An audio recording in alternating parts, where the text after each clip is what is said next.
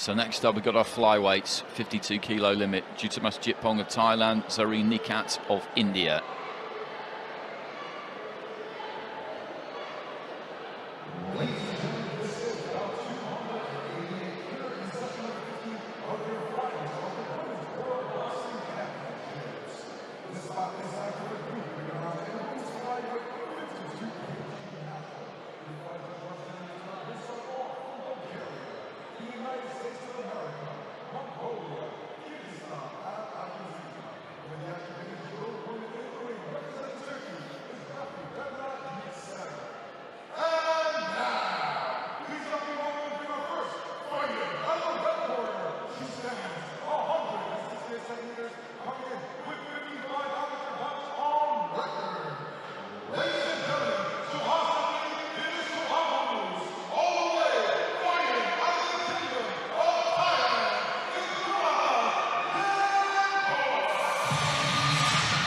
So making our way to the red corner here, Jutamas JITPONG of Thailand. Two big wins in the quarterfinals and semi-finals. A split against Uzbekistan, Tursunoy Rakimova, and another split against Shaina Shakurbakova of Kazakhstan. She boxed in the Olympics last year, got to the quarterfinals, losing out to Bus Chakiroglu, who's boxing at 50 kilos in this competition rather than 52.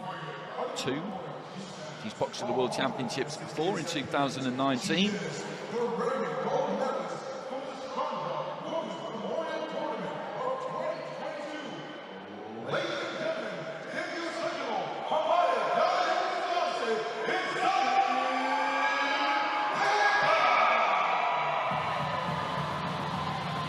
And this is Zareen NIKHAT, bronze medalist at the Asian Championships 2019, her best senior result. Boxed to the World Champs in Astana in 2016, got to the quarterfinals. A few years ago now, a silver medalist to the Women's Youth Championships. Good form this year though, won the Stranger at the end of February, saw her there, and that was a good run she had. It was a very strong field actually, men's and women's, and what is always a terrific tournament.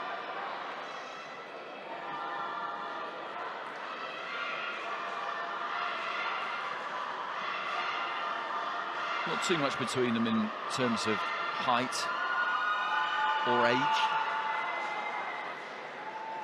And JITPONG would be the slight favourite maybe due to the fact that she managed to get to Tokyo and was perilously close to getting to the medal stages, one win away.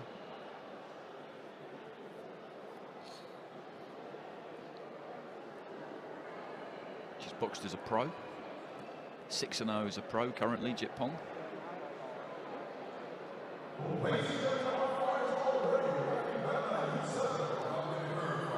Well, we had a fantastic opener at minimum weight.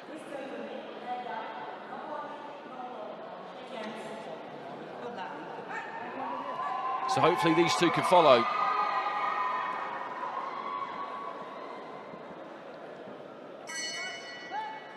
JITPONG in the red, Thailand, NIKHAT, India in the blue.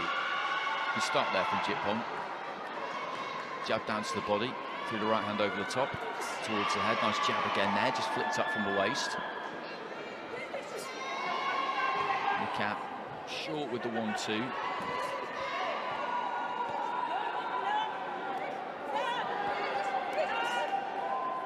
Little left on the inside there from NIKHAT. The referee just having a quick word. Got a touch of holding. Looking for the body there, JITPONG.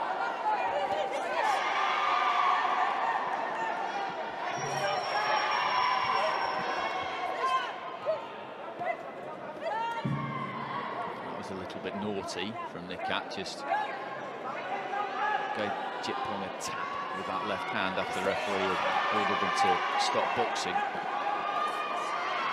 Just short with that combination there, JITPONG. There's been quite a lot of that so far. Neither one of these two has quite found their range yet.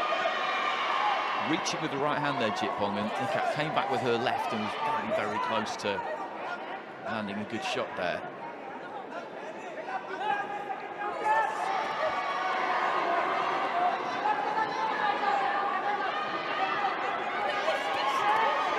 Good right hand there from NIKHAT. Closed the distance and got the left hand in there too as she was up close, and then just pulls back, finds a way out.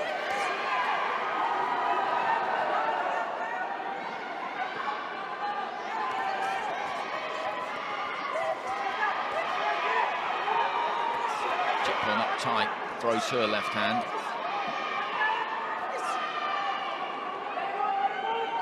Referee just telling her to keep her head up there, the Thai fighter. Left hand on the break almost there from JITPONG.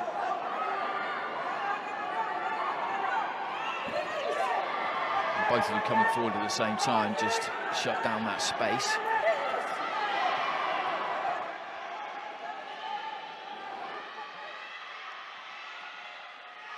Short with the right hand, and she was almost made to pay there, NIKHAT. JITPONG though just couldn't quite reach with her right. There's not much in this opening round. Good left hand, nice crunching right, followed it through there too from NIKHAT, and probably the more eye-catching shots have come from her, I would say. That was a snappy left-right, and it's not the first time she's landed that either.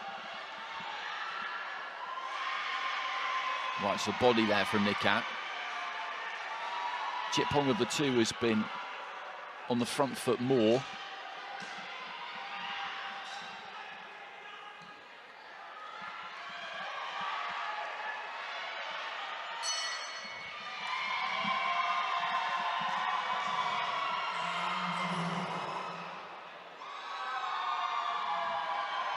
And JITPONG taking a seat in that red corner. I'd go blue corner with that one.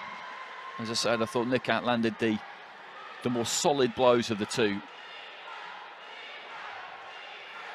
Just got her feet quite close and let that right hand go a couple of times. And 10-9s across the board there for the Indian fighter.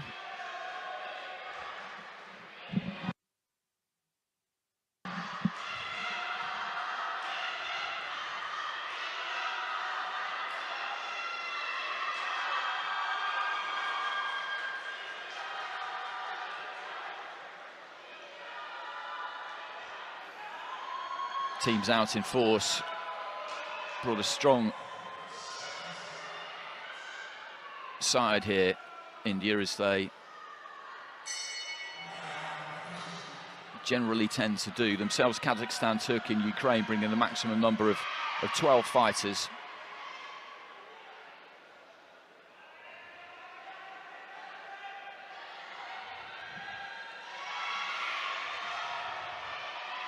So NIKHAT with that advantage after round one. Finishes that combination well with the left hand. And then sets those feet and again looks to throw. Right hand on the inside, I think, got through.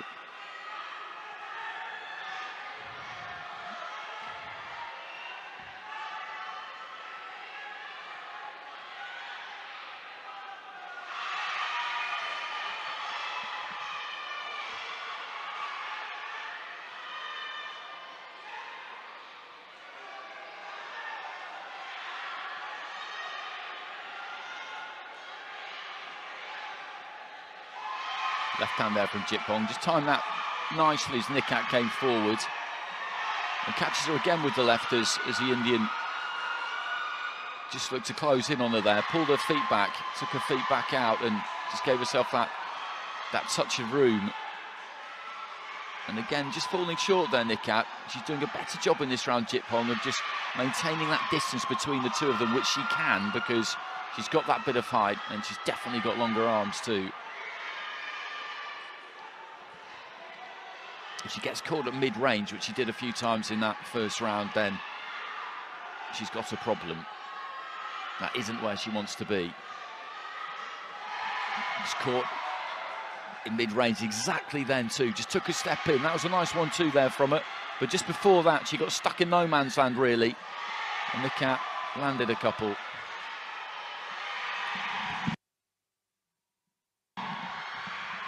So it's the final minute of round two. NIKHAT took the opening round 10-9 with all 5 judges, so JITPONG badly needs this second round.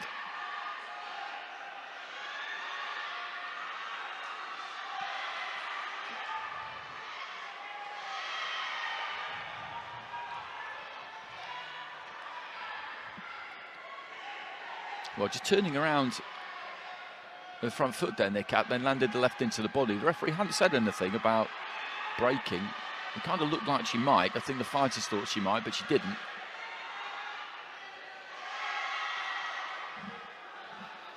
Closing seconds.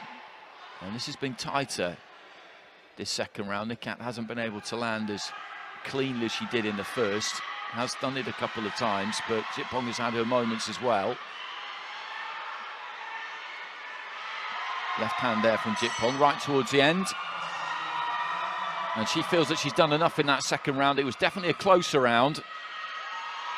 I might just shade the red corner there.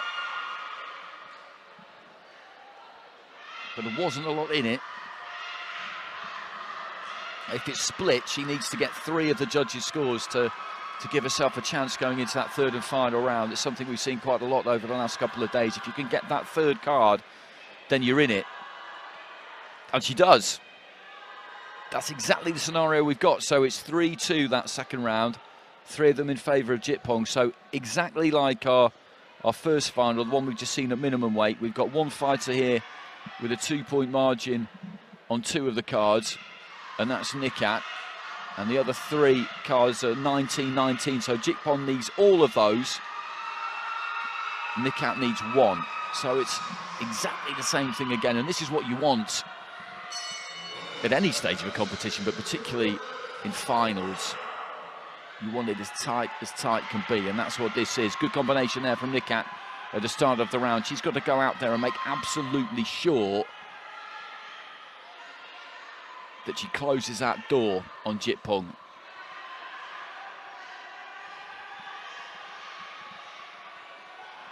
Both of them up tight and close there. That favours NIKHAT more than it does JITPONG, but there wasn't any room for anybody to really do anything in there that time. Right hand there from NIKHAT. I don't think quite got there. Comes in with the right, but again, JITPONG had just pulled back a little bit.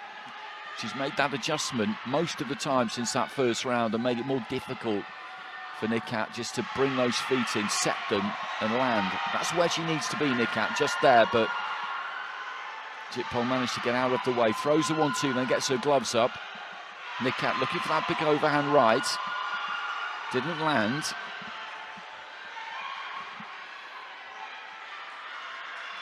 Just beginning to reach for those punches a bit, the Indian fighter. Not really taking those feet in underneath her at times. Fascinating, this final round. There's not much in this so far, heading towards the halfway stage of it. And JITPONG throws that 1-2 again, just gets that guard up.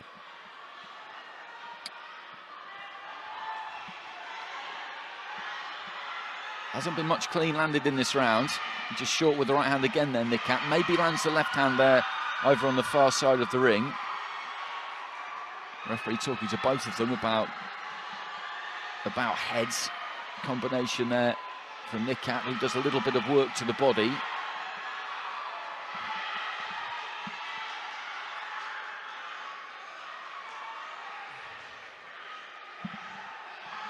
Into the final minute, and this really is anybody still. JITPONG needs all 3 of those drawn cards, and for that to happen, it needs to be a fairly convincing round win. But that's some good work there from NIKHAT. There was a combination then, the cleanest work we've seen in this final round so far. So for me, that would edge her in front. That would get her nose in front in this third round of this 52-kilo final. Again, just reaching for that right hand. That's something that's happened more in this third round, and I'll give credit to JITPONG for that. She's just managed to keep that distance a little bit better than she did in the first. Right hand there did get through, I think, from NIKHAT, who's landed enough in this final round and this final minute of the final round to see her over the line here, I would say, because with those 3 drawn cards, she needs just 1 of them. She's got 2 in her back pocket already. And celebrations at the end there, both celebrating the win, both look nice and confident. But just to remind you of the scenario going into that final round, 2 judges had NIKHAT 20 points to 18 ahead, so she'll have kept those 2 cards definitely. There's no way that JITPONG has won that final round 10-8. So then we had 3 scores of 19-19. Now she needed to win all of those, convert those into wins to get a 3-2 split victory, whereas NIKHAT needs one of them. And I would be surprised, let's put it that way, if she doesn't get one of them.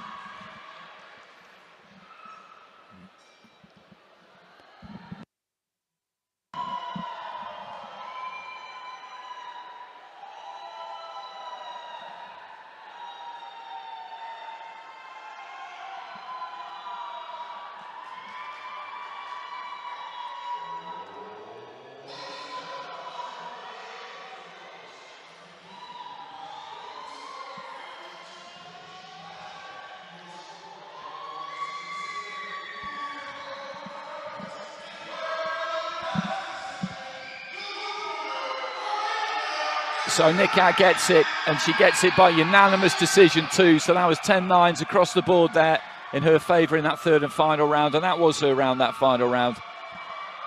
The final minute of it was where she took it away from her opponent. So she is a gold medalist, and you can just see from the celebrations. I love the celebrations because you see what it means. We had the Olympic Games last year, of course, but this is a new cycle. So fighters coming through haven't got that kind of experience necessarily, and we haven't had a Women's World Championship since 2019. It's been a long break. We all know what's happened in the meantime, and these fighters are just loving getting this stage and getting the opportunity to compete, and the tears are coming there. But it was a good performance, really good performance, and India get their first gold of this World Championships.